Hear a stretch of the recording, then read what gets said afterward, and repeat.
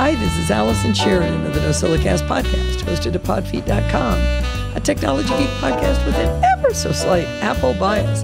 Today is Sunday, March 5th, 2023, and this is show number 762. Well, next weekend is Steve and my 40th wedding anniversary. So we're sneaking off for a weekend of wine tasting with our dear friends Dean and Suzanne, whom we met when they crashed our romantic dinner for two in Sedona on our 20th anniversary.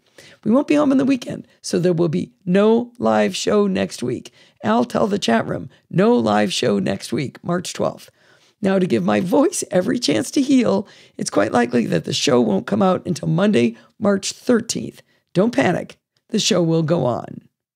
Hi, this is Allison's assistant, 11labs.io. As you can tell, Allison's voice took yet another turn for the worse. She asked me to tell you that we got some great listener content submitted this week, so she's going to hopefully move the content she had planned to next week so you don't have to listen to the gravel machine any more than necessary. We've got a segment of security bits too, so it's going to be a great show. We'll get to that content soon, but let's hear what she's been up to this week. I got to be on the Daily Tech News Show with Tom Merritt and Sarah Lane this week. I haven't been on the show in ages, but not for lack of Roger trying to book me. All the trips we've been on have really gotten in the way of my guest appearances. We had a blast doing the regular tech news, and then we talked a bit about my advice for tech on travel. Tom and Sarah and Roger have some bonus content they do for their patrons, which they call Good Day Internet. Normally, it's just a random discussion, but this week, Roger had a quiz for us, and it was absolute anarchy and hilarious. Tom would read a description of a movie that Roger had written, and the question for each movie was, what was the name of the computer? Sarah, Len Peralta, and I were the participants, and we barely got any right, even though we knew these movies really well. 4 of them Steve and I actually own, and I still didn't get any of them right. I'm not sure why it was so hilarious, but it really was fun. You can find this episode of the Daily Tech News Show at the link in the show notes of your podcatcher of choice. This weekend, Barry Falk came to visit Steve and me. Barry is a good friend of the Apple community and was instrumental in the event that is now known as MacStock. When Bart put out his call for panelists for this Let's Talk Apple podcast, I realized Barry had never been on the show before, so I invited Barry and me to be on this month's show. Bart and Barry had a great time together, and Bart hopes to include him in the regular rotation of guests. You can find this episode of Let's Talk Apple in your podcatcher of choice under LTA 114 or follow the link in the show notes. Rod Simmons of the SMR podcast and Barbecue and Tech joins me to talk about password managers. After the recent breaches, and more importantly, breaches of trust from LastPass, Rod migrated over to 1Password and changed all 400 of his passwords.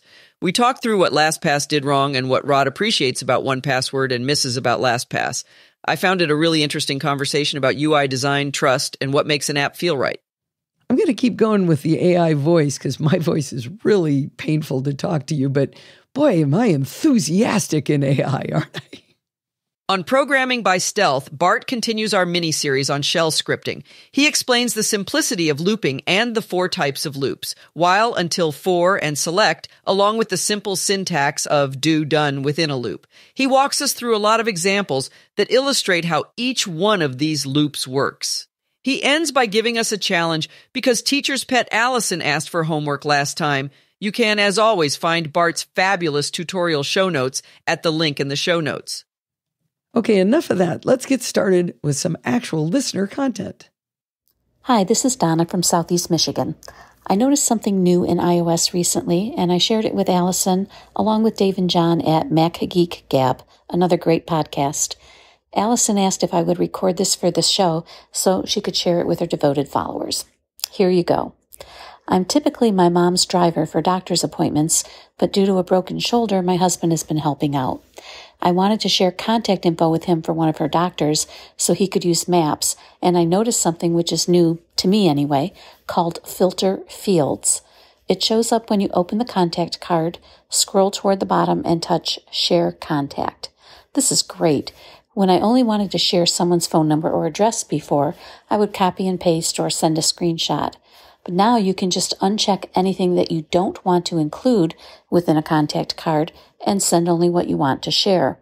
For example, you might not want to forward someone's contact photo, birth date, cell phone number, or their private email address. In many of my contacts, I have a lot in the notes section, and I've heard before that those do not transfer when you share a contact card. This doctor's contact didn't happen to have any notes, so I tried it with one that does, and notes didn't even show up as a filter option. I think that's probably a good idea to prevent accidentally sending private info. And here's a helpful tip I want to share. My mom sees a lot of doctors, and I can't always remember their names, so I enter mom after the doctor's last name and their specialty under company. I also enter mom on the contact cards for her insurance agent, accountant, attorney, pest control, snow removal, lawn care, and even a few of her neighbors. It makes finding their info so much easier. I hope some of you find this helpful. Thanks to Allison, Steve, and Bart for all their hard work. I listen to a lot of podcasts, and this is one of my favorites. This is great, Donna. I wonder how long the filter fields dropdown has been hiding in plain sight. Donna wrote this tip up as a blog post as well, and she's got screenshots walking you through how to do it, along with a sweet photo of her husband escorting her mom away to a doctor's appointment. I hope all of you heal up quickly, and thanks so much for bringing us this useful tip. This is a real Allison checking in for just a moment. I did want to thank Donna for her kind words. The AI didn't think that was necessary, I guess. But that's very nice of you, Donna. I appreciate it. After Donna sent this in, I also gave her another tip that Lindsay gave me a long time ago, which was the idea of using emoji in your contacts, and that helps you be able to see visually the ones that you're looking for. So she now put stethoscopes next to all of the doctors that her mother goes to. So that was kind of another good visual aid.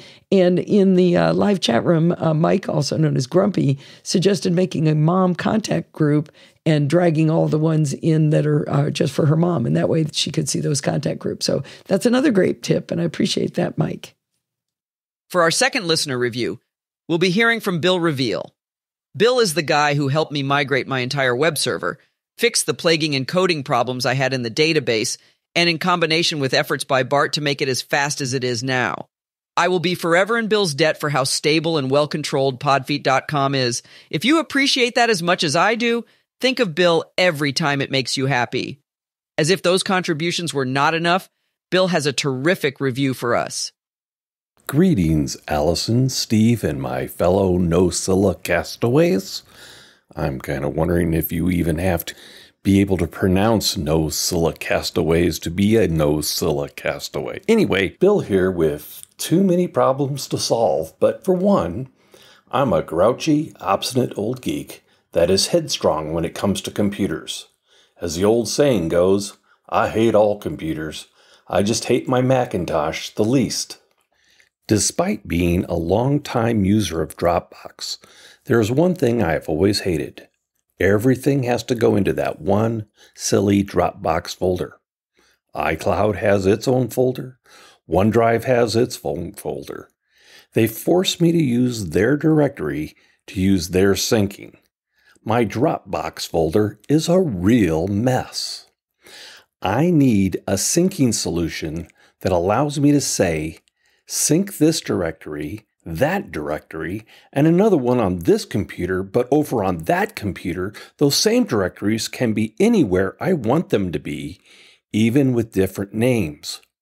Furthermore, I have a folder I want to sync with my friend over there and no one else. Oh, wow. How about something really silly? And this really just happened. I want to synchronize a folder in Dropbox on my Mac with a folder in OneDrive on my friend's computer and a folder on a Linux server that doesn't have either. Ha! I need the power. Enter SyncThing at syncthing.net. SyncThing, in simple terms, is a private, secure, and free Dropbox limited only by the size of your hard drives. Its only downfall is it has no iOS capabilities directly, although that doesn't stop me. The SyncThing developers are very proud how SyncThing is very open, as in it is based on an open protocol, it is open source, available on GitHub, open and active development, and open to discussion regarding that development. Works on the Mac, Windows, Linux, several BSD flavors, and a couple others. On the Mac, there are two ways to install SyncThing. You can download a binary installer, which turns a mostly command line app into what looks like a native Mac app. You can also install it using Homebrew, but it isn't very Mac-like. I recommend the official binary installer found at GitHub. It just makes life easier. Once installed, most people configure it using the admin GUI, which runs on a built-in web server that was installed and launched by SyncThing. You access it using any browser located on the computer on which SyncThing is installed.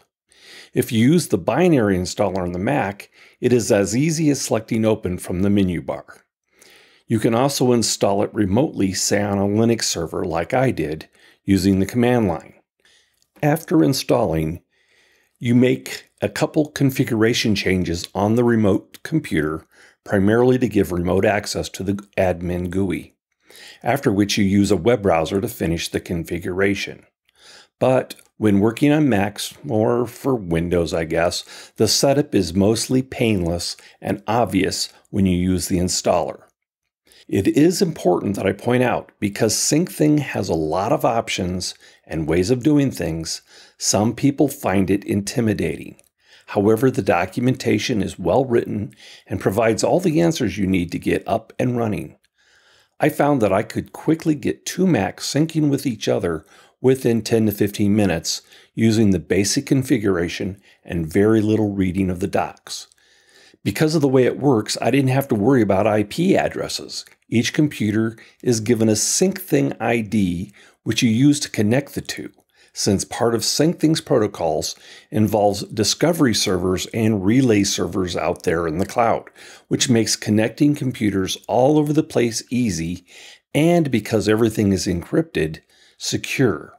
Once set up, it works just like Dropbox. If I do something on one computer, it is eventually changed on all the remotes. Now, the keyword there you may have caught on to is eventually. Sometimes SyncThing isn't necessarily fast synchronizing. I truthfully haven't noticed it, but others sometimes complain about the speed. Apparently this is often due to someone incorrectly configuring SyncThing by messing around with things that ought not to be changed. But sometimes it is due to the way it moves data across the network. It encrypts and breaks the data up into blocks to transfer the data, sort of like BitTorrent, but it's not the same protocol, so no worries there. Ironically, because of the way it transfers data, the more computers you synchronize to, the faster each computer may be updated. Bonus: the data transfer method also means very large file transfers are not a problem. As I said, I want the power, and SyncThing does its best to give it to me with all kinds of options. For example, I have SyncThing watch a directory that contains my active projects. My projects mostly are Git repositories, but it can be a waste of space and bandwidth to synchronize the hidden .git directory, not to mention an occasional Git merge conflict. SyncThing allows one to exclude files and directories by name or even regular expressions per folder and per computer. That way, my local copy of a website under Git can synchronize with a website on a web server, but there it doesn't have those thousands of hidden Git files. I have the power. I have been using SyncThing for several years with no issues and a lot of peace of mind that those things that I wanted synced are done so securely and without issues. As I have changed computers, added and removed folders to be synchronized, even replaced my main Mac after a catastrophic failure, I haven't lost any data that was synchronized. So if you want your own private and secure and free Dropbox-like experience, check out SyncThing. I know I don't have the enthusiasm of expression of the real Allison, so I appreciate you bearing up with listening to me. By the way, services like 11.io cost money, and if you appreciate the work I did to help Allison out, maybe you could throw her $1 or $2 by going to podfeet.com/Patreon or to podfeet.com/PayPal. Thanks, and let's get on with the show.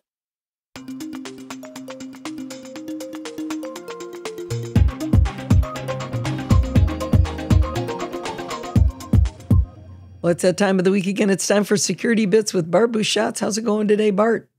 It is going good today. I managed to, I set out with the aim of doing a 2.5 hour cycle, and I got home and it said 2:30:31.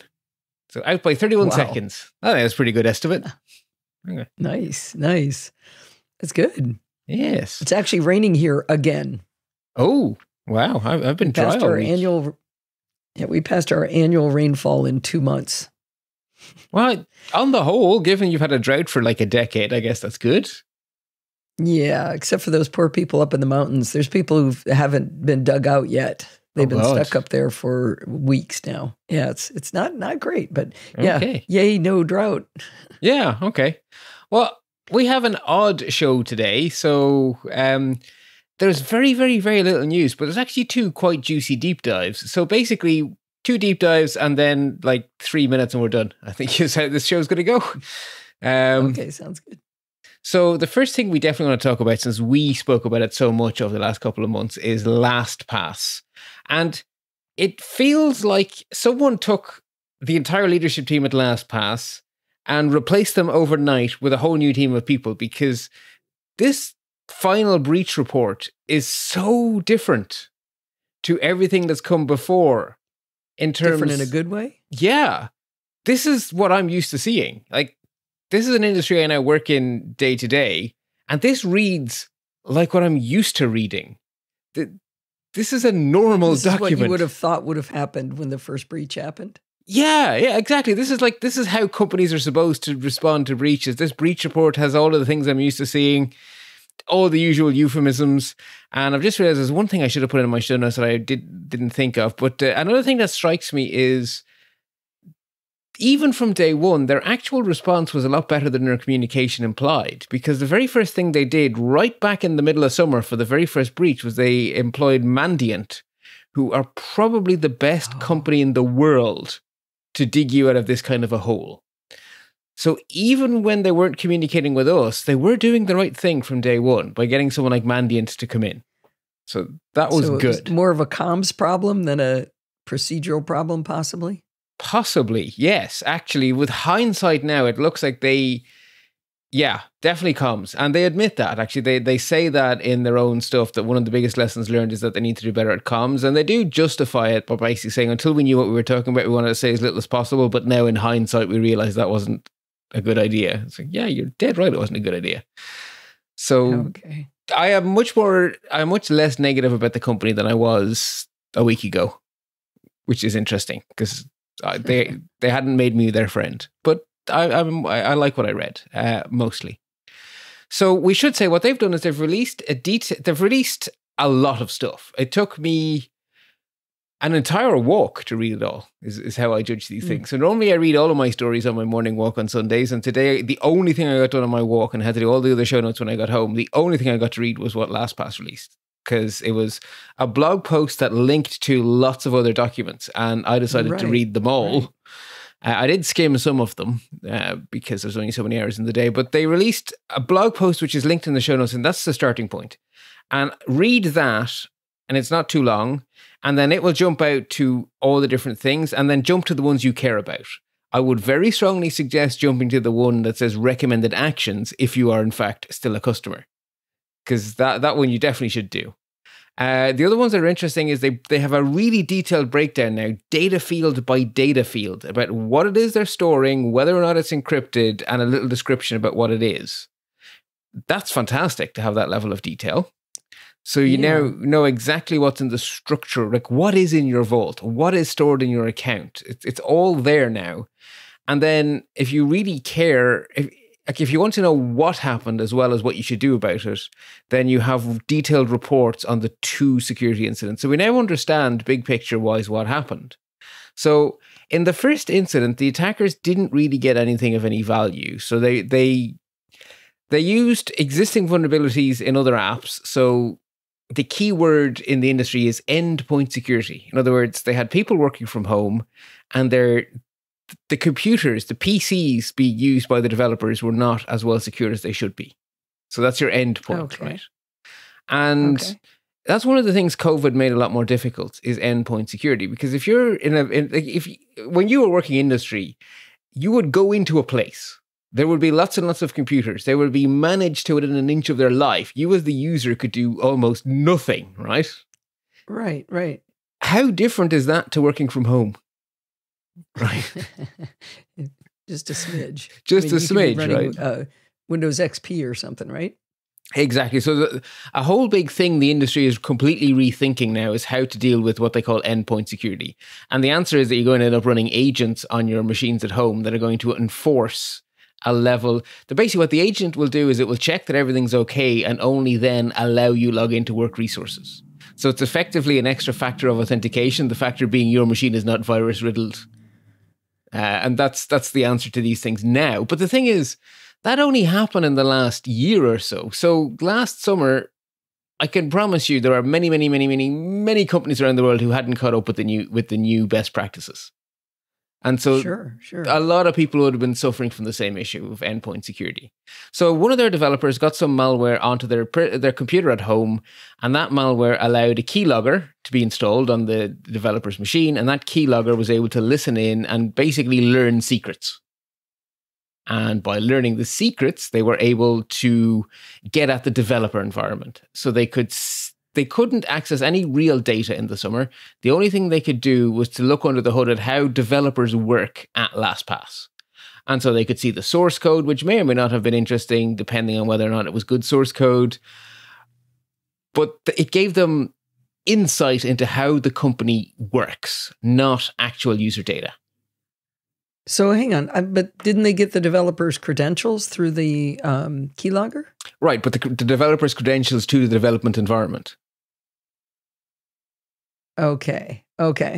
And not to, I thought they got the developer's credentials to the S3 blob or something. No, that's second time. That's take two, right? That's the second attack. Sorry, I'm reading ahead. You're slightly ahead. Right? So in the first attack they got in, and they engaged Mandiant, and they destroyed the development environment. They just blew it up and started over, which is, again, exactly the right thing to do. If you know bad guys have gotten in, it's almost impossible to clean up. So what you do is you rebuild clean. And so they did all of that.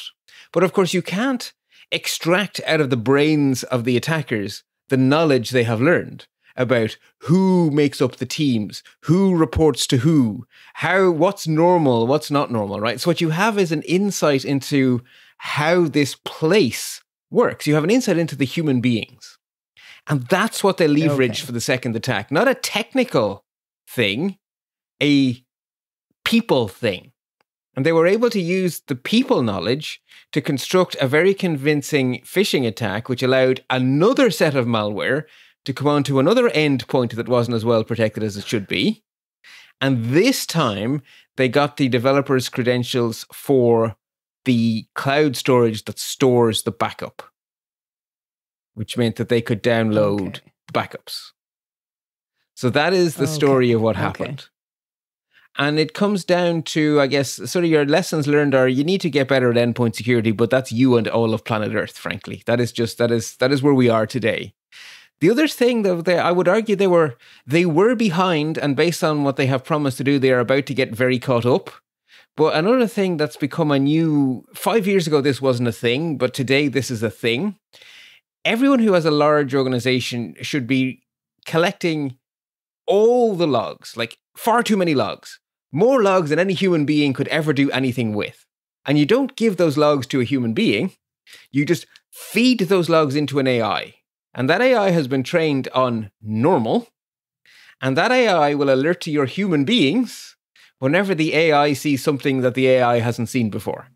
And so your security team is basically relieved of a whole bunch of drudgery, but you need to have the log collection working, you need to have the AI trained, and then you need to have the professionals to respond to the AI's alerts to actually do the investigations. So that involves tooling, resources. So it's money, people, and time is what that involves. And that is where everyone in the industry is racing to get to, because that is now the new normal. But again, there are more companies on planet Earth not at that ideal than at that ideal. Now, you could make the argument that someone in LastPass's business should not be on the tail end of the distribution. They should be on the other tail end of the distribution, right? Right. But again, I think the impression I get is not of a company that was bad at security, but a company that didn't have enough resources to stay current. So they were doing what was good 2 or 3 years ago. Okay. Which I think is a resources thing. And And part of their business model is they give a lot of it away for free. Maybe they gave too much away for free. that is certainly a thing. And there are also the fact that they were at the time owned by venture capitalists who would have put an awful lot of pressure on them to make returns, which means that investment in the future becomes heavily discouraged, whether that be explicit or implicit. The pressures on people are to make money. So that's not a healthy environment for proactive security. An environment where you're told to cut corners. So yeah, that doesn't help. But basically, there wasn't a clangor in there. There wasn't a auga, someone was negligent, auga, someone did something blatantly bad. This is how corporate IT is in most companies. And these people should have been ahead of the curve, but they were just on the curve. And so you can complain that they shouldn't have been on the curve, they should have been ahead of the curve. But okay. So all in all, that seems pretty good. The other thing that I took away is that their descriptions of how they are responding to this made sense. So they have made promises for the medium term and the short term. And they both seem realistic. So they're not promising the sun, moon, and the stars. They're promising actually concrete deliverables that I would read and go, yeah, that you could do that in 6 months. And they seem sensible. So that, again, is a decent response. Where was all of this 6 months ago, 3 months ago, right? Maybe this was going on and they weren't telling us. Either way, now that they've actually shown us the plan, it's a good plan. But well, I mean, you can't really say, why didn't you instantly know all of the root causes to why you had a problem? Correct. It's not really realistic. Absolutely, yeah. So I guess the issue is they communicated as if they were clueless, whereas they weren't clueless. They were just being silent. And okay. They could have done better to give us the impression that they were on the ball, as opposed to giving us the impression that they were covering their you-know-what. Right. So okay. The final thing I do just want to sort of say is that if you've made the move to 1Password and you're now hearing me say things that are at the very least not negative, I'm not going to say this is not me saying they're brilliant. This is me saying they're grand. Like, this is so much. I thought these people were terrible. They're actually grand, but I'm not saying they're brilliant. And if you were sitting there going, yeah, I moved to 1Password, that was a lot of hassle. Was I hasty? No, you weren't. Because even if they do everything they promise and they do it on time, their fundamental architecture is still inferior to the one 1Password developed.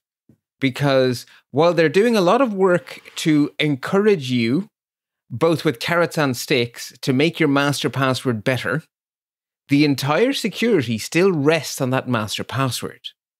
And you can still type 12 terrible characters into a password and it will still work. So the human is still far too involved here. Whereas 1Password's architecture is built where the password is a second layer sitting on top of a foundation, which is a truly cryptographically random key you can't control and you can't mess up, which guarantees the security of your account, and the password is a bonus on top of that. Because those two are hashed together, right? Those two are hashed together. They both become part of the final key. So that tells me I should make my password on 1Password just monkey. No, because that's protecting you. Monkey 123. That's protecting you from something else. That's protecting you from a random person sitting down at your computer while you have your back turned. Okay. But it's not protecting you from a cloud breach. Your protection from the cloud breach is that really super strong key on your printed out recovery. Okay. And that is a fundamental difference between the two. And I know where I want my stuff to be. I want it to be with 1Password. The other thing I would say is that 1Password have a track record of not just being on the curve. 1Password have a track record of being ahead of the curve. They are on the very, very front edge of this, and they have been for a long time.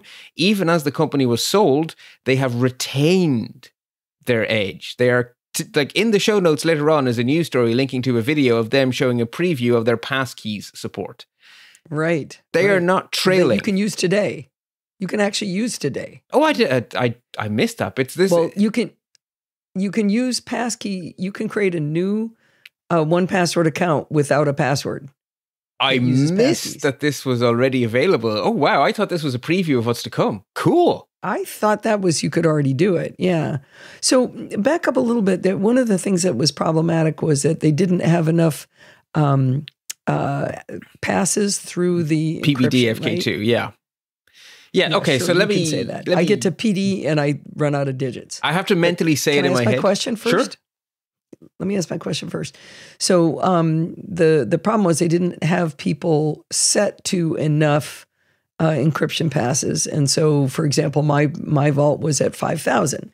Now they had started doing people at whatever it was, 50 or 100,000, but they didn't retroactively do it. Now they said in this report that it's going to be 600,000, and they're going to set it to 600,000 automatically they're going to retroactively change everybody's. But if they lost your data when it was 5,000, all of those passwords are vulnerable, right? Absolutely. Whether they're smart now, whether they're communicating well now or not, it doesn't change the fact that they lost that data is vulnerable. Absolutely. Yes, absolutely correct, right? So all you can do is make things better going forward. They don't have a time machine. They can't go back in time and undo past mistakes. So absolutely, everything they're doing now to encourage better master passwords, everything they're doing now to make things better in the future, absolutely none of it provides any protection for the data they have already lost. So let's talk about the backups themselves. One of the things you had said was that we didn't know the dates of the backups. So Yes. the backups could have been, maybe you had gotten changed to 100,000, but at some point in time you were at 5,000. When were those backups? Do we know the answer to that now? Yes-ish, kind of. It turns out we actually can't really know the answer, and I should have realized that it wasn't so simple. So in my mind, I was thinking a vault is a thing, right? I was thinking of it as an atom, right? There is a vault, and they have taken a backup of your vault.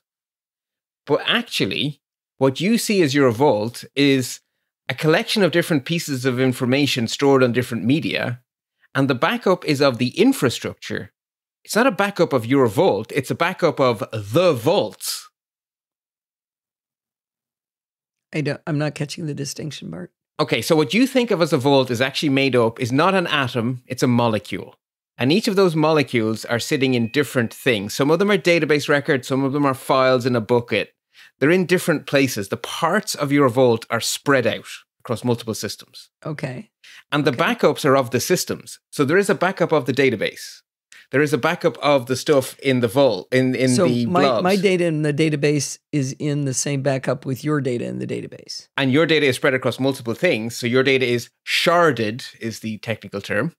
So your vault is actually lots of pieces. And those pieces are with other people's pieces. And there are backups of all of these pieces of everyone's vault here. And there are backups of all these other pieces over here. So the concept of a date for your backup doesn't even make sense, because there are many dates for different pieces of your vault. Okay.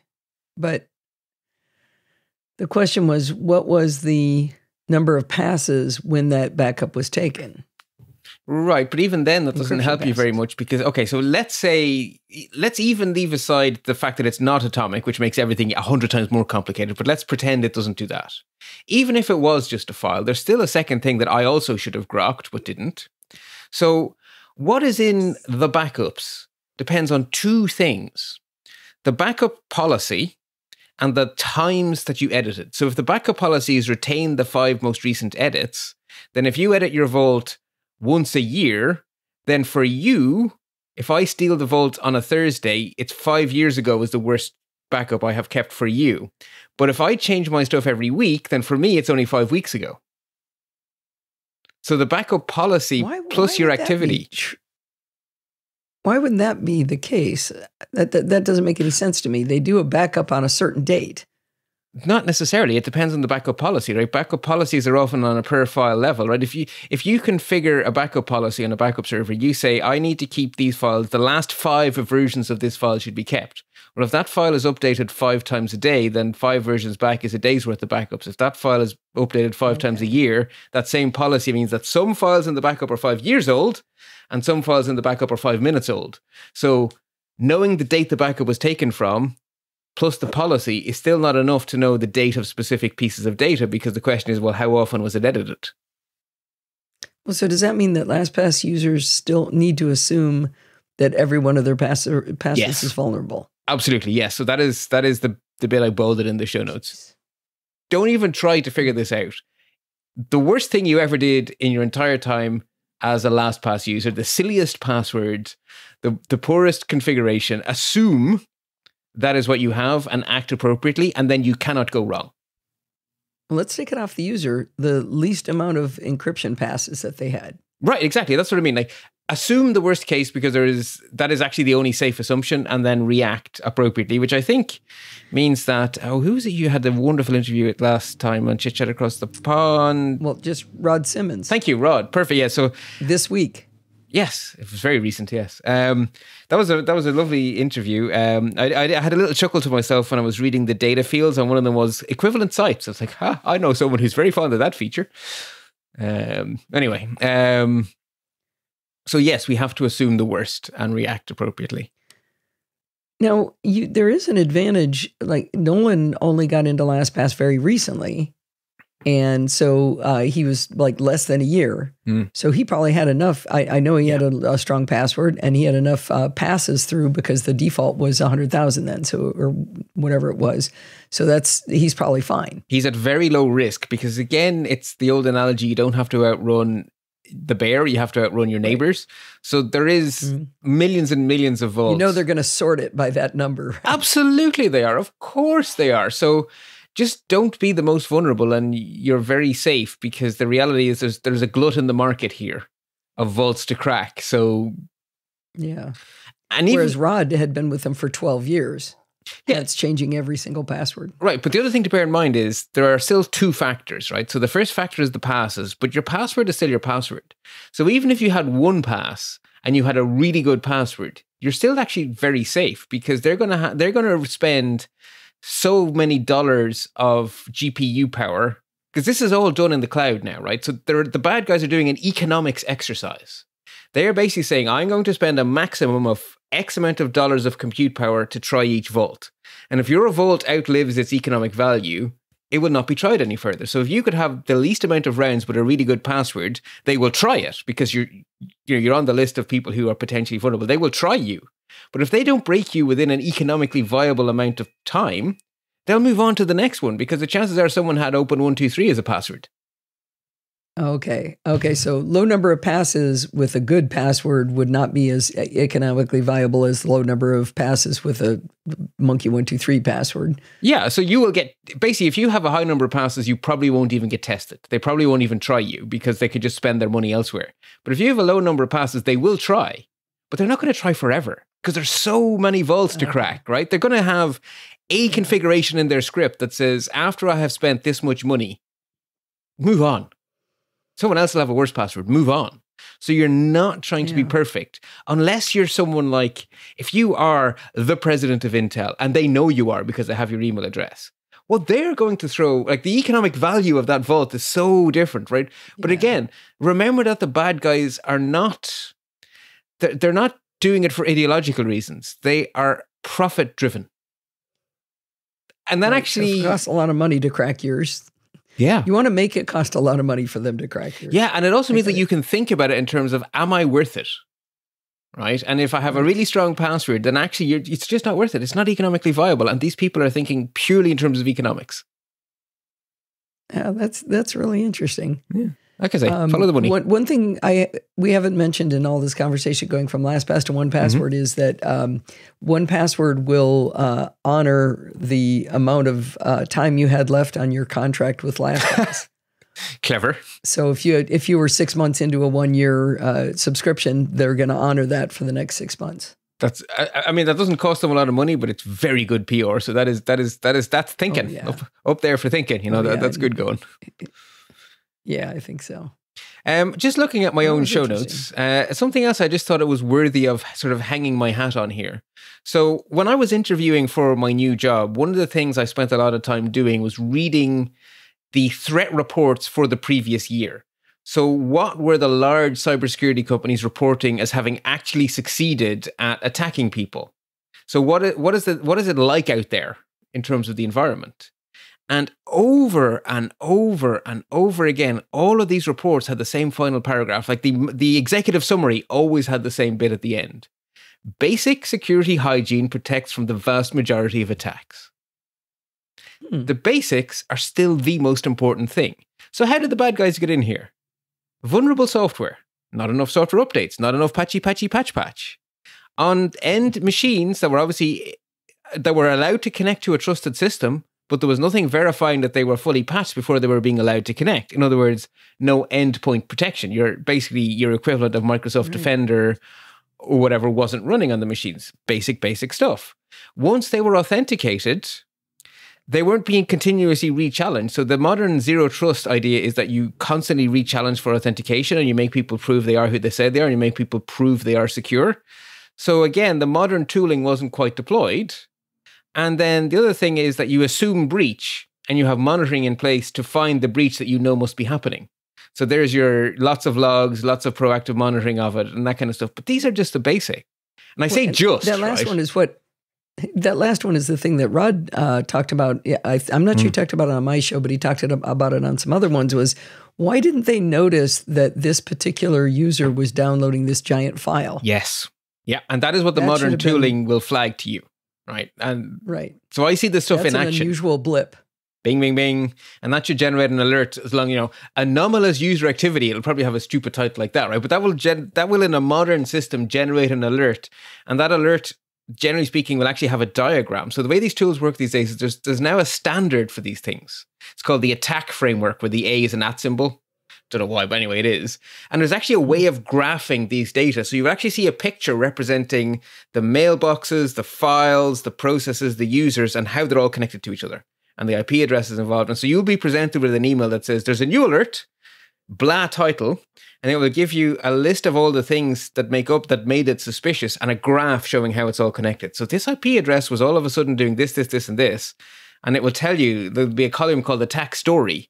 And it will tell you, this is the first time this user has ever connected to this SharePoint. This user downloaded 2 gigs of data. Normal usage for this SharePoint is 500 megs a day.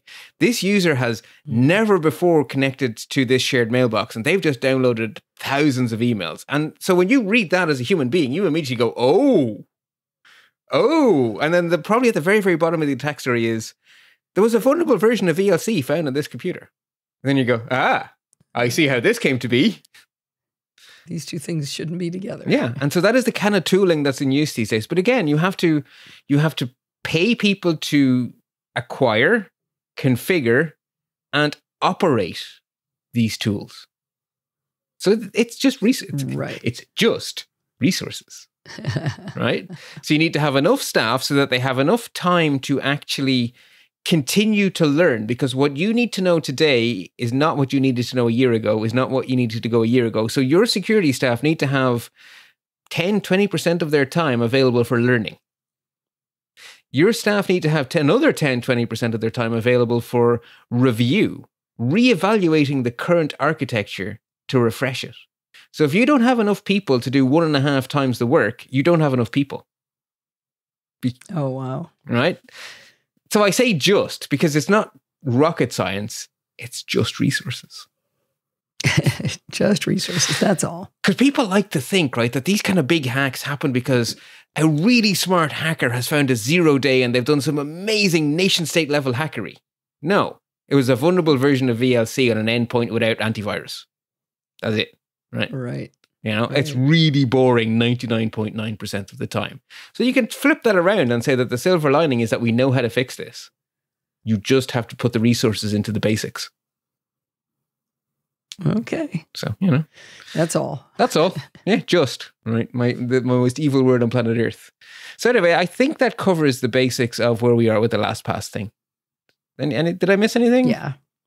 Nope. That's what I wanted to know. Cool. Deep dive number 2 then is triggered by a story in the Wall Street Journal by the wonderful Joanna Stern that has gotten a lot of attention online for a very good reason, because while I don't want this to be true. I don't like this one. I don't want to hear it. Actually, I think it's another one where the simple stuff protects you perfectly. So okay, fine. The backstory is there have been anecdotes. And anecdotes are terrible because they can be easily dismissed and you don't really know what to make of them. But there have been anecdotes about people swearing blind that they had a good iCloud password with multi-factor authentication. And when their phone was stolen, the attackers somehow managed to disable Find My and lock them out of their iCloud. And there were anecdotes. And so people had 2 reactions to those anecdotes. either the zero tech reaction, these people must have reused passwords, or they must have really bad passwords. Or the other approach, the other people jump to the conclusion that, oh my God, these attackers have like those grey key devices that only law enforcement could buy. That must be elite hacksaws. But they were the two responses. Either they have no tech or these bad guys are amazing, right? They're James Bond villain level of attackers. And now we know the truth, and it's way more banal. It is neither of those things. So I remember this happening. It's probably about 10 years ago. But Apple added a feature to make it easier to get back into your iCloud account when you inevitably forgot your password. That if you had a phone that was logged into iCloud, that phone had the power to reset your iCloud password. That feature still exists today. You can go into your phone. Because you're already logged in? Because you're already logged in on a device that you have proven control of because you have it in your hand. So you can today go into your iPhone, go to settings, click on the iCloud icon at the very, very, very top of the settings page and go and click change password. And you can change your password without knowing your current password. What you will be challenged for is the PIN or password to your phone, not the PIN or password to iCloud.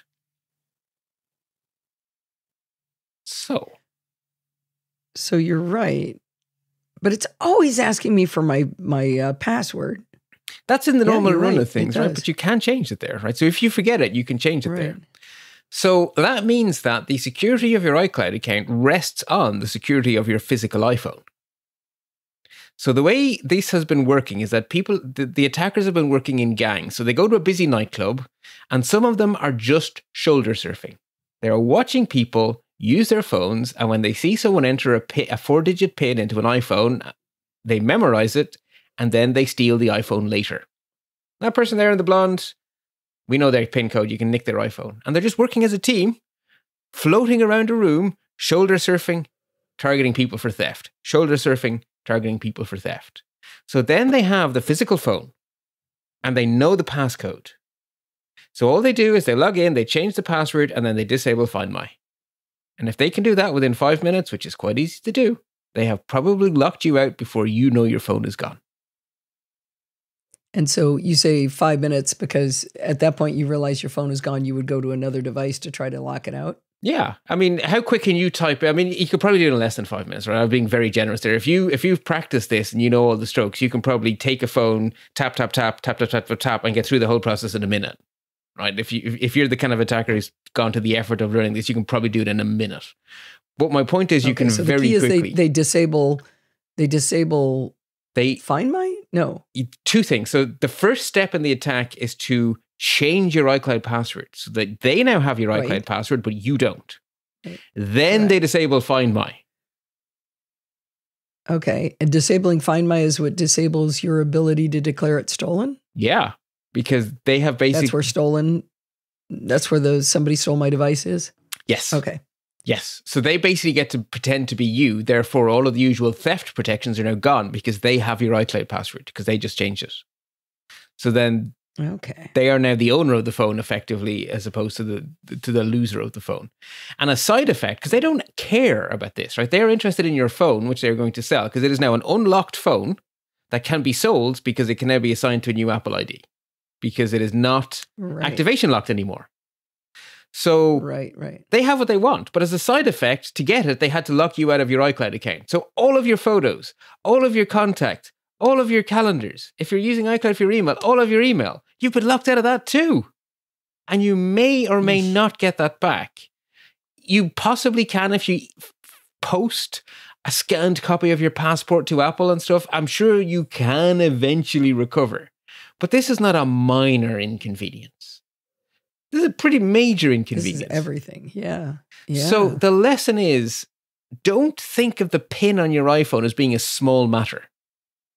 PIN on your iPhone is really bloody important. And so I very, very strongly recommend that you follow the advice that ZDNet and many others are giving. Change to an alphanumeric because you don't actually have to type it in very often anymore. Because with biometrics, the biometrics will do it for you automatically until either your face triggers, either you failed a few times because you weren't really looking at your phone and it fired anyway, or because you're wearing a mask or something. So you might have to enter it once or twice a week. And I think every 5 days they make you enter it just to prove you're still about. But other than that, you don't really have to enter your passcode very often anymore. So if it is an 8-character... I have to enter my passcode daily, at least daily, if not a couple times a day. Something happens that causes that. I don't know. Maybe why, you leave it on a happens all the stand time. where it constantly thinks you're looking at it and then fails a Face ID, because if it does that 3 times, that'll lock you out. Like that. It's like, I don't know. It just fails. Okay, well, my experience is it does that very rarely. Sometimes it will do it when I leave it on my charge stand and it's looking at me, but I'm not looking at it. And then it's failing to do Face ID, and then it's going, I'm not sure about you anymore. Do you want to just prove yourself to me again? But you don't have to set a password that's 50 kabillion lines long, right? What you want to happen is that when it asks you for the passcode, you get a keyboard, not a giant big number pad. So immediately shoulder surfing has just gotten way harder. And then you want it to be 6, 7, 8 characters? Like, really, how hard is it to shoulder Doesn't have surf? to be that bad. It really doesn't have to be huge, because at the end of the day, I would also recommend you turn on the setting that says wipe my device after 10 failed tries. So that protects you from the old-fashioned, I've stolen your phone and I'm just going to have a go. So you can't be shoulder surfed because you now have this tiny little keyboard and at least 6 characters to type in. So that makes shoulder surfing all but impossible. And again, this is a gang operating in a nightclub with thousands of people. You don't need it to be impossible to get in. You just need to not be the easiest to attack, right? We're back to the whole economics of it, right? So don't be the person. The other thing is, I think John Gruber's response was, do you remember when you first got your first ATM card, how you covered that PIN pad? Treat your phone the same so that people don't shoulder surf you. Right. And that's all you have to do. So you don't need to panic, right? And to me, this is really good, because that mystery of those anecdotes has been niggling at me. Each anecdote on its own is dismissible, and each anecdote on its own is impossible to make an inference from. But there have been a lot of these anecdotes, and I've felt a bit uncomfortable that, like, there's a shoe here. Is it going to hit me on the head? And now we understand where those anecdotes were coming from. So on the whole, this is a good warning. We can action. So I don't see this as a bad news story. I guess so, except I didn't want to change my passcode. That's all I was complaining about. There is another trick. So Cult of Mac and a few other places have recommended this. Parental controls is a different password. So if you enable parental controls on your own phone, you can't get into the iCloud settings with just the phone's PIN. You need the phone's PIN plus this other password. So this other password is never going to be shoulder surfed because you don't enter it in the normal flow of things. So it could be 11111. That's funny. Right? That's funny. What else do you lose when you turn on parental controls? I think you're going to end up having to type the stupid password sometimes. So if you make it 1111111, it won't get in your way a lot, but you don't do that normally. So it can't be shoulder surfed because you don't type it in. So it can be stupid, right? It can be a stupid password. It just has to be not the same as your PIN. Oh, that's interesting. So it's an interesting What hack. about unlock with Apple Watch? If you had your Apple Watch on and they grabbed your phone, they could unlock it right while they were near you. But that won't let them change their It'd have to be password, near because you. as soon as you go to iCloud to go change my password, you have to enter the PIN. Oh, that's right. They do need to know what it They is. do need to know what it is. They always have to know what it is. So the shoulder surfing step is required. So, So again, good hygiene. Cover up your screen when you're putting in your passcode, and have a passcode that's hard to shoulder surf. Even if you turn on alphanumeric and just make it be 1111B, right? Even that makes you way harder to get than regular folk with a 4-digit passcode, right? Just have the keyboard appear is such protection. The thing, I think I've said this about 85 times, so I'm going to say it again, is I've always thought about at our gym, they got rid of the locks where you could put your own lock on, and they put in this thing where you set these 4 digits. And so when people go up to their lock, they unlock it, they put in the 4 digits. A lot of them don't scramble it afterwards because they've just gotten into the lock. And I guarantee you that that's their ATM code. Probably. And it's their iPhone code, right? Right, which are both in there. So if you shoulder surf them, you get into the thing, and then the chances are the same digits are going to get you into all the other things. You're dead right. And their ATM card is in their wallet. Yeah. So you got their bank and everything. One thing, I don't know that this is a fact, but on MacBreak Weekly, when Leo and the gang were talking about this Joanna Stern's article and what happened, Leo kept saying over and over again, this is also true of Android. It is also true of Android. I have heard that from reputable sources that are not Leo Laporte, but are security publications. Not that he's not disreputable. Well, no, he's not an expert in the field, right? Additionally, yeah. Yeah. I mean, Leo is well-meaning and often right, but he's not a cybersecurity expert. Right. So yeah, no, he is unfortunately right. And the reason is very simple. Before this feature was added, the amount of people who were opening support calls because they were locked out of their iCloud was huge. And this made Apple's life massively easier, and frankly, also the users. This is one of those features that on balance is a good thing, but the downside is we need to be careful of our pins. So you don't think Apple's going to undo it after all this publicity? They might tweak it a bit. They might make it opt-in. Or, no, they might make it opt-outable. Because they're not going to get rid of... Okay. Because this would lose all value if it was opt-in, right? Because the people who need this kind of help are the people who will never go in to find that setting. But you can make it opt-outable. That's easy. And maybe you can have an option where you have to have like a different reset code or something. But I think just making it opt-out is all you need to do. Because if you have a legacy contact, I'm perfectly happy with my legacy contact set up to turn this feature off. If there was a switch, I would have pushed it. So if Apple's response is to make this an opt-out feature, I'm done. I'll just go in, I'll opt out, and that'll be that. And I will. Yeah. So, yeah. Right. I think that covers us off on that one. So that gets us into our normal service, which, like I say, there wasn't a lot of normal service, but it's not zero. I do still have a few things to say. So worthy warnings is where we start. And this was in a filing to the Securities and Exchange Commission. So when we talked about bad communication, GoDaddy deserve so much shouting at for doing a security notification to a federal regulator of their finances. That's how important they think cybersecurity is. They put it in their SEC filing because it might affect their earnings. Oh, but not to users? Not to users. Like, we found about it because it was in a regulatory filing about their stock price.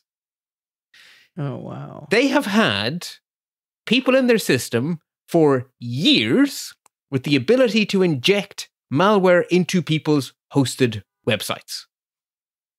Wow. That is earth-shattering. So they were injecting malware into people's hosted websites for years. And GoDaddy's response... You're saying years, but the article you linked to says it happened in December of 2022. Oh, did I read 2021 somewhere. I read 20... apologies. December 2022, an authorized third party gained access to and installed malware on our cPanel hosting servers. I am delighted to have misread that date. I read 2021. Okay, good. Phew. Okay, good. Well, no, sorry. Yeah. Almost everything I said holds. The appropriate venue for this kind of disclosure is not an SEC filing, because your worry should not be your stock price. Your first concern should be your users. Your secondary concern should be your stock price. Right, because your reputation is what drives your stock price. Yeah, it's just, oh my God. So if you're a GoDaddy user, definitely read this article.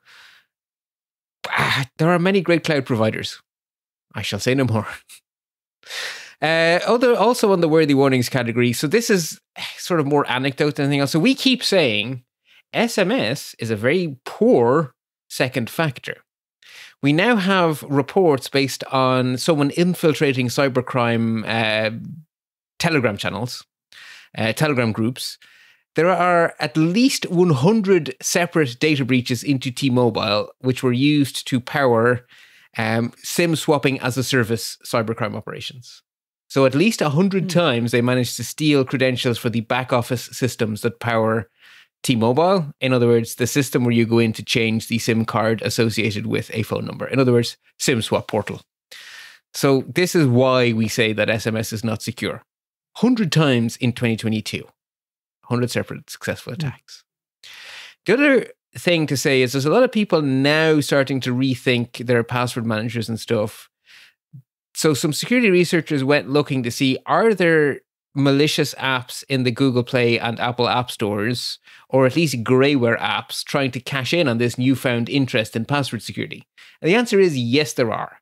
There are apps promising to be your second factor, your code generator apps, And the best case scenario is they charge you like $40 a month recurring stupid subscriptions. So they're just milking you. Worst case, one or two of them have been found sending copies of the private key behind the two-factor authentication to the developer's GitHub account.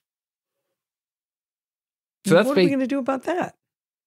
I presume report the apps, but I think basically do not download a security app that does not have a reputation and has come recommended to you from somewhere.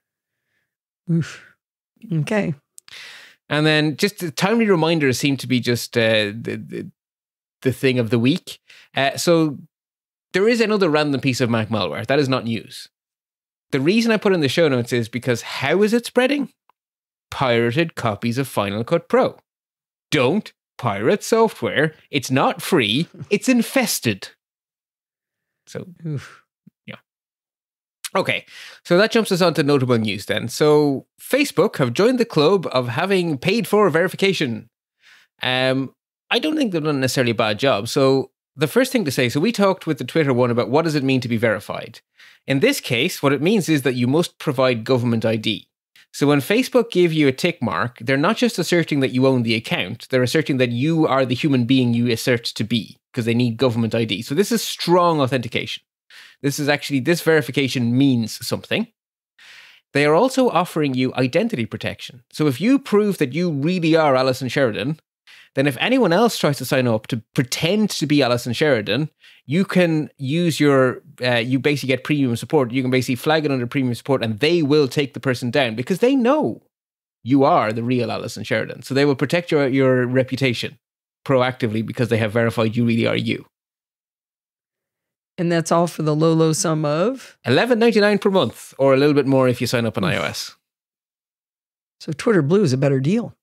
Even though they don't give you, it doesn't give you anything of any value. I would say the people who I would recommend this for are influencers. They are people whose financial well-being rests on their social media accounts. If you make your living off social media, this is a pittance. If you're making $3,000-4,000 a month on social media, this is a pittance, and it will protect your identity and your brand. This is a really good idea if you're a professional social media person, which is a thing now. It's a career. You could be an influencer. It's a job. So it's good for those people. Another thing that caught my eye is that someone has built a little tool that will scan for AirTags. So you can literally use this tool to see, is there an AirTag hiding here? Because it's basically, they're all emitting RF, right? So of course you can scan for them with RF. So someone has... That's kind of fun. Yeah. So I think that's cool. And I'm hoping law enforcement buy a kabillion of these because it's a really useful tool. Holy cow, is it ugly? Oh yeah, it's a very utilitarian device. That is revolting. It's beige with a baby blue rim around it. It's got red, it's got green, it's got black, it's got yellow. Oh yeah. And that baby blue and words everywhere and an Apple logo. Well, they're not going to be allowed to do that. Probably not. But yeah, so anyway, I think it's good to see this kind of thing coming, and hopefully a more tasteful one comes out. But I want law enforcement to have these kind of things so they can just, if someone comes like, I think I'm being stalked by my ex-husband, that law enforcement have the tools to actually genuinely put you at ease. And I'm really, really, really hoping someone builds a scanner like this for those stealth tiles we talked about last time. Right. And then this is a bit nerdy in some ways, but I thought it was worth noticing. So since 9/11, the American government have had an official cybersecurity strategy. And every couple of years, they update their strategy, which is wise. And the newest strategy has just come out. And there are two important things that caught my eye in the strategy. So the first thing is that the administration would like to work with Congress and industry to remove the ability for software companies and cloud services providers to give blanket immunity to themselves in their terms and conditions. So when you open a software license, they all say, and we completely indemnify Microsoft from all harm that could come from using this software. Right? They all say that because that is currently legal. What they're saying is we should move away from that to a model where there is a baseline that every company should do. And if you meet the baseline, you get safe harbor. So if you're not being negligent, you still have blanket protection, but you have to earn that blanket protection by doing the bare minimum. And so they now want to enter into the process of figuring out, well, what is a reasonable bare minimum? And then you'll end up basically with the equivalent, like with copyright protection.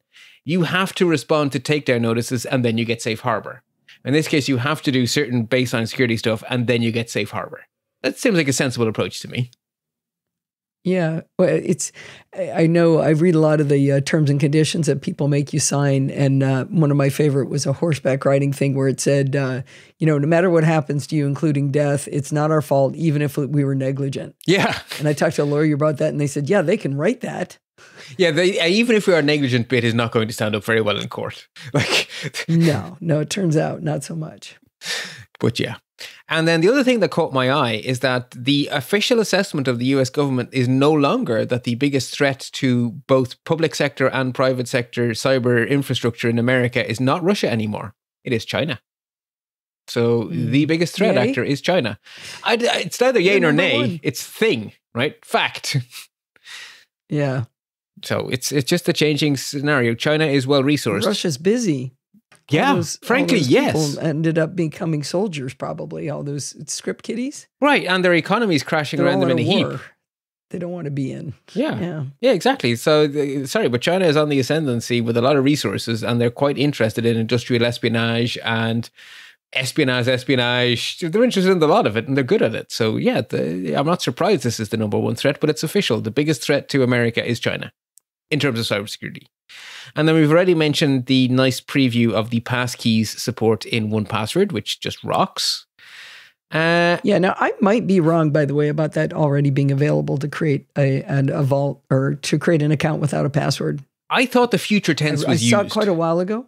I thought the future tense was used, but either way, whether this is now or shortly, or whether it's in beta and that we're both right, that it is available but not universal, either way, this looks real good. And it's a nice video too. I like it. So that brings us on to palette cleansing. So the first one I have is I immediately thought of you, Alison. The moment this happened, I thought of you. So I have been working very hard to minimize the amount of news I'm exposed to, so I'm not living in a sea of negativity, but I don't want to be ignorant. So I've settled on a half hour twice a day from the BBC World Service with the world news. And I've been tolerating that, but they have just done something to cheer me up every weekend.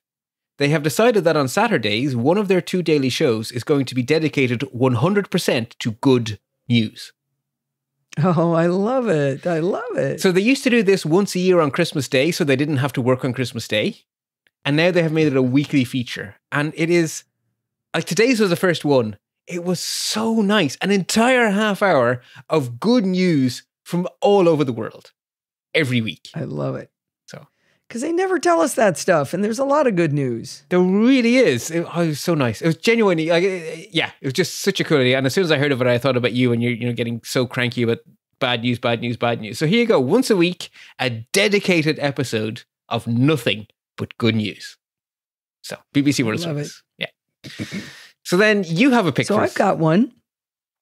Yeah. So the magic of the influencer, if you will, CGP Grey, and when he does his videos, is he takes a topic that you probably think you know something about, and you realize you don't know anything about it. Like one of them ones he did was on the border between the U.S. and Canada. I know exactly what that looks like. It's a smooth arc that goes from one side of our country to the other, and it divides the 2 countries, and it's perfectly normal. How hard can it be? And it is ridiculously complicated, and it's hilarious because the deeper he goes, or if you think you understand the United Kingdom, no, you don't, because he takes it to an absurd level of every bit of it.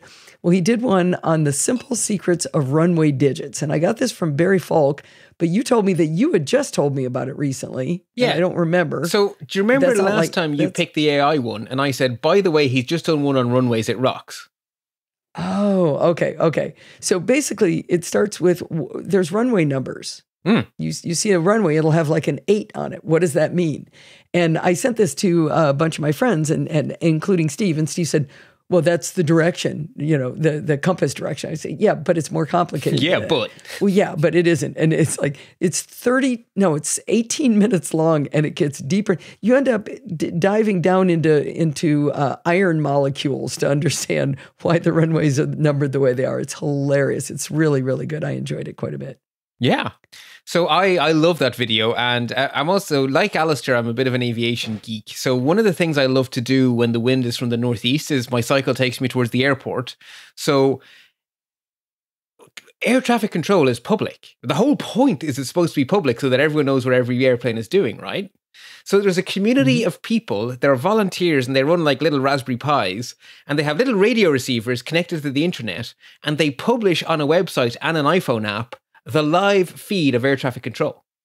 So when you're near an airport, you can tune into air traffic control on your iPhone and you can hear what's being said while you're watching the airplanes overhead. So I'd like to play a little game where I try to see if I can recognize the airline, see how my eyesight is doing, before I hear the pilot in my ears. Because I'll hear the pilot announce themselves as, Shamrock 123 or whatever, which means Aer Lingus. And I'll try to guess what they're going to announce before they announce it. And then if you really want to learn how this stuff works, right, you can listen. There's a great app called Flight Radar 24 that shows you the airplane. So you can listen in to what's happening and you can actually watch the stack of airplanes. And then you can see how logical air traffic control is. It's English, but it's so meaningful. It's like a little protocol. It's almost like negotiating a connection over TCP or something. Because the first word has to be the word hello. Klaus just did a review of Flight Radar 24 for the show. Brilliant. There we go. So this is so much synergy here. So I was thinking about this just the other day because Dublin opened the new runway. So for years and years and years and years and years, there was one major runway in Dublin. It was runway 10 because it points east. And so for years I would have listened into, runway, established runway 10, whatever. And now there's two and they're parallel. So now we have runway 10 right and runway 10 left. And so I'm still listening into air traffic control. And for the first time ever, I was there while they were using the new runway. And so these controllers have obviously been working in Dublin for decades.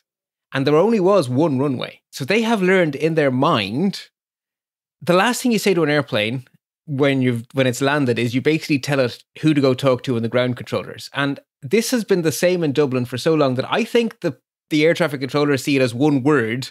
So the word is contact ground 121.8, goodbye. But they see that as like a single atom. If you land on the new runway, it's 125.8, not 121.8. 100% of the time when I was listening, I heard them say, contact ground 121, correction, contact ground 125.8. Every single time. That runway's been in use for 5 months. Human factors are a thing. Anyway, 2 bonus picks and a little bit of trivia around Dublin Airport. The other thing, of course, is that Dublin Airport at the moment is being... I was at the airport the day before and there were no airplanes in the sky. And I was so disappointed because I'm finally going to see the new runway in use and there were no airplanes. Came home. All flights in Dublin Airport grounded due to drone activity. Some gombeen flew a drone close to the airport. Oh, no. And Dublin Airport have drone detection devices, but they don't yet have drone disabling devices. So they know every time a drone is launched and they can't do anything about it. So they have to shut the airport every time some idiot launches a drone. Anyway, so there we are. Well, we managed to milk that for almost an hour, Bart. Well, as the listeners know, your poor voice needs a rest. So there we go. Some free content and hopefully people enjoyed it. I did. Thanks, Bart. Excellent. All right, folks, until next time, stay patched so you stay secure. That's going to wind this up for this week. Did you know you can email me at allison@podfeet.com anytime you like? If you have a question or a suggestion, just send it on over. You can follow me on Mastodon at podfeet@chaos.social. Remember, everything good starts with podfeet.com. If you want to join the conversation, you can join our Slack community at podfeet.com/Slack, where you can talk to me and all of the other lovely NoScylla castaways. You can support the show at podfeet.com/Patreon or with a one-time donation at podfeet.com/PayPal. And if you want to join in the fun of the live show, head on over to podfeet.com/live on Sunday nights at 5 p.m. Pacific time and join the friendly and enthusiastic NoScylla castaways. Thanks for listening and stay subscribed.